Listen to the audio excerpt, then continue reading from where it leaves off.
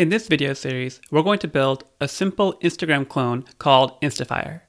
What we're building has the same fundamental ingredients of most apps: user authentication, storing custom data in our backend, and dealing with resources such as images.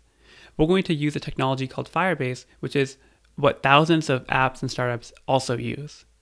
We'll talk more about the technology we're going to use and the concepts underlying them in the next video, but first, let me do a demo of the app. So here's the main screen of the app.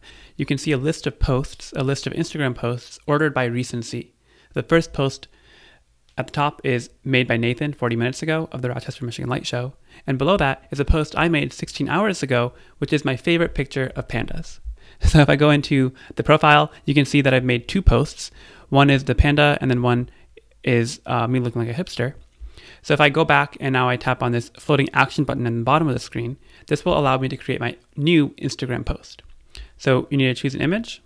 And I made banana bread the other day, so I'm going to make that the topic of my next post. And I'll leave a caption here of banana bread, and then I'm going to submit.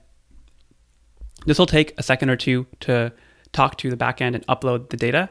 And once that's done, we automatically get navigated to our profile. And you can see that this has now become the most recent post, which makes sense.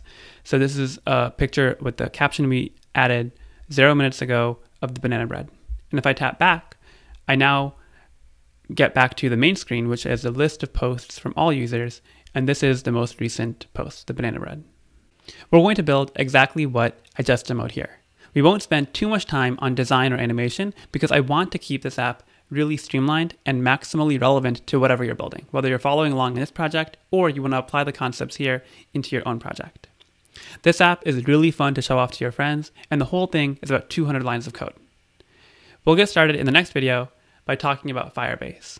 Don't forget to subscribe so you can get notified when the next parts come out, and I will see you in the next one.